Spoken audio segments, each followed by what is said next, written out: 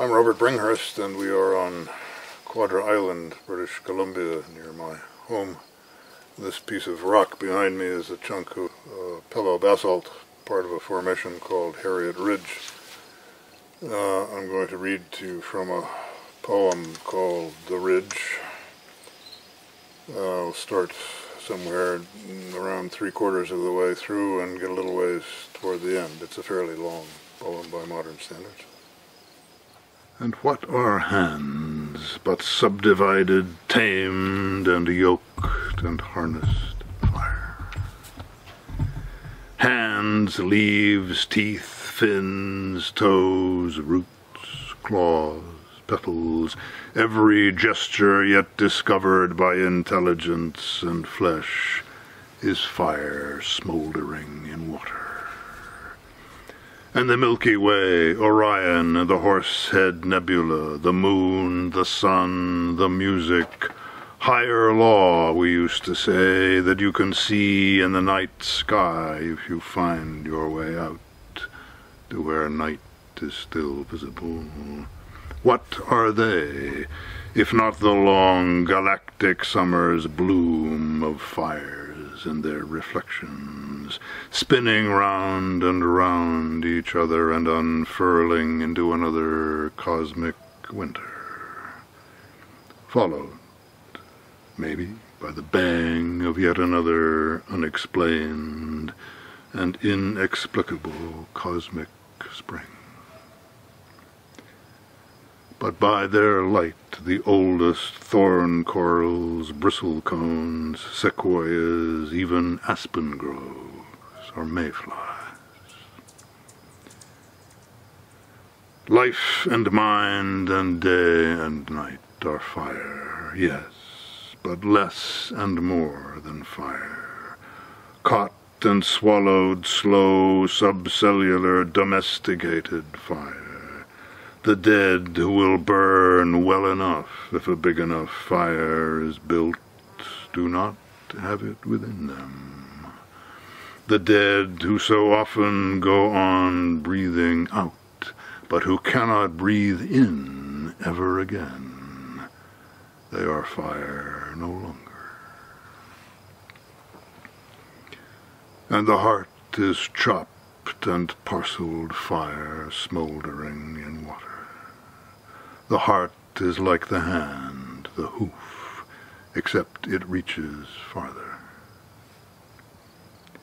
Kitchens and cultures and civilizations, like ecosystems and cells, have fires inside them.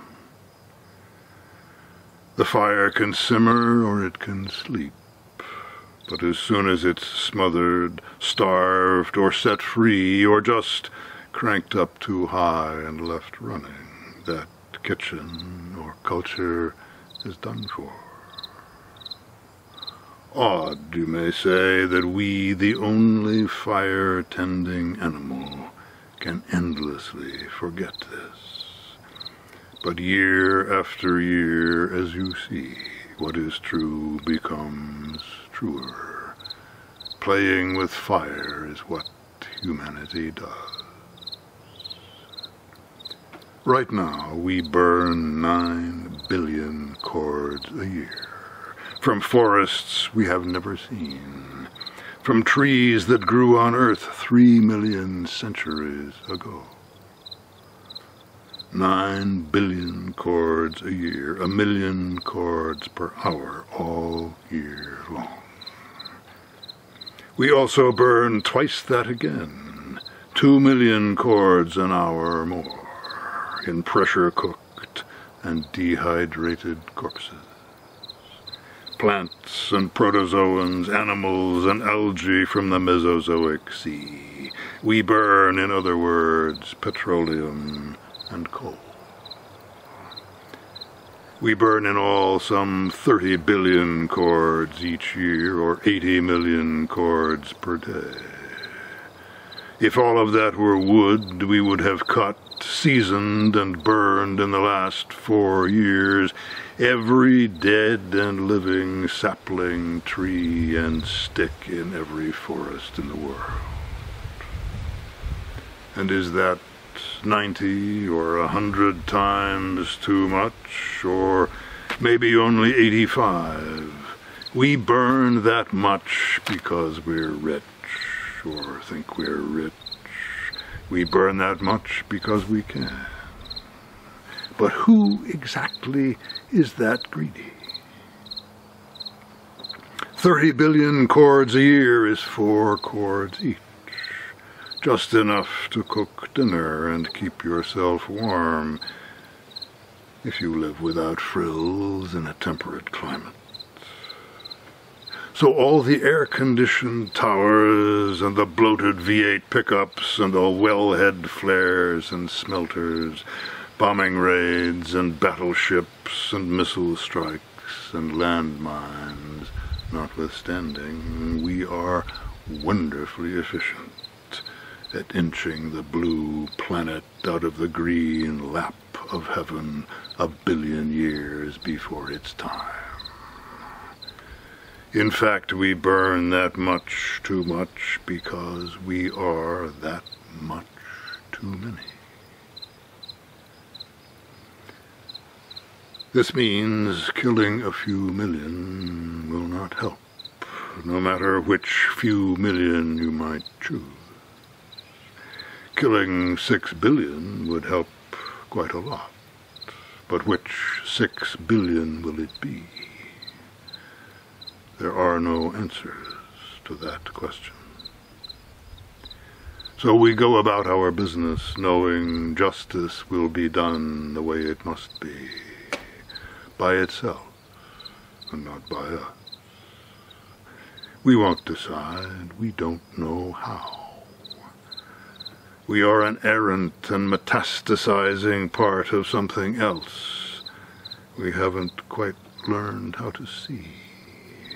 There'll be no voting, only doing what is possible to do, which is, in this case, flying blind among the socked-in mountains.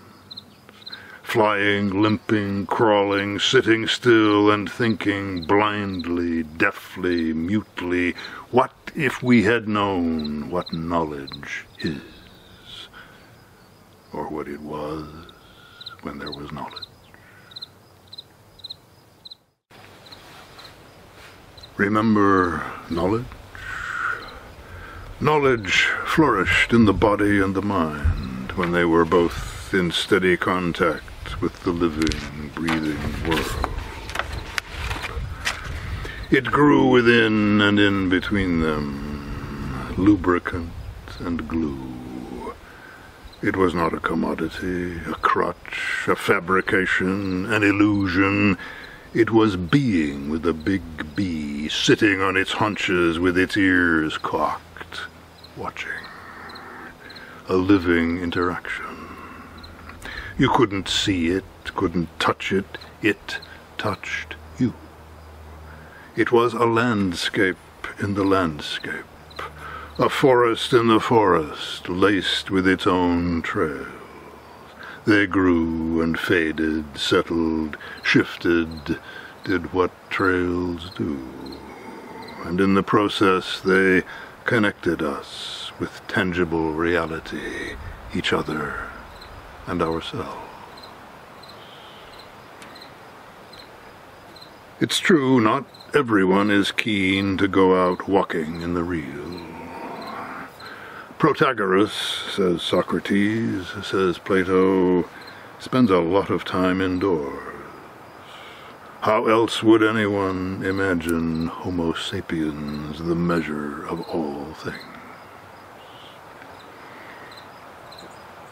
But in Protagoras' time, there was no power-driven, sugar-coated, universal indoors in the indoors that could masquerade as knowledge.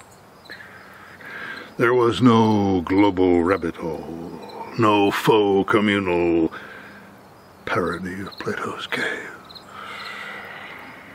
Millions didn't flush themselves each day down other people's nightmares. Dozens might, but millions didn't shit themselves and hustle other millions to join them in the slosh.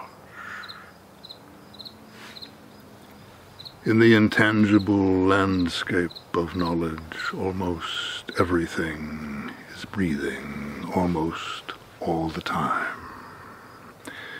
That kind of breathing is called thinking. How it works is that it takes you by surprise and asks for nothing in return. Staunen ist Denken, as Wittgenstein put it. Astonishment is thinking. A sentence that lay hidden in his notebook for more than 30 years.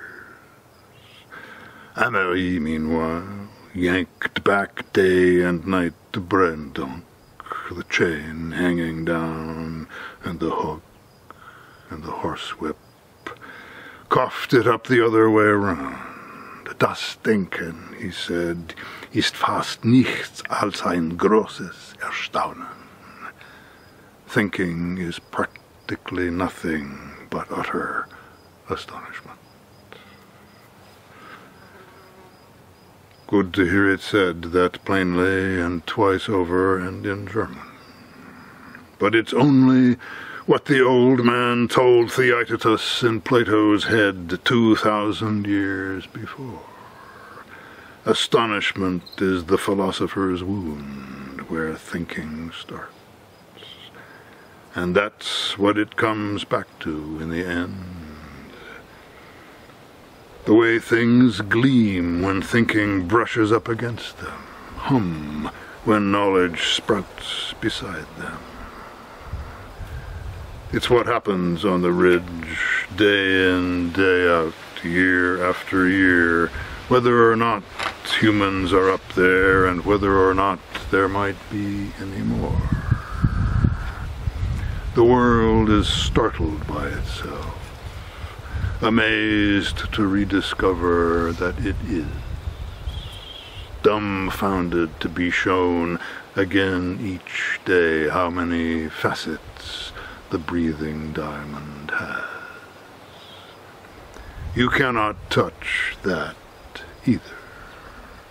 You can poison it, set fire to it, haul in big machinery and a crew on drugs and wraparound and aviator blindfolds who will happily destroy it. But you can't reach out and fondle it, caress it, or seduce it. You are not enough like it that you can touch it. Just enough that it can still touch you. Auch das, this is Amelie again, ist eine Art von Entfremdung. This, too, is a form of estrangement. That is to say, estrangement from estrangement. Estrangement from your kind. You can't go home again to what was never home.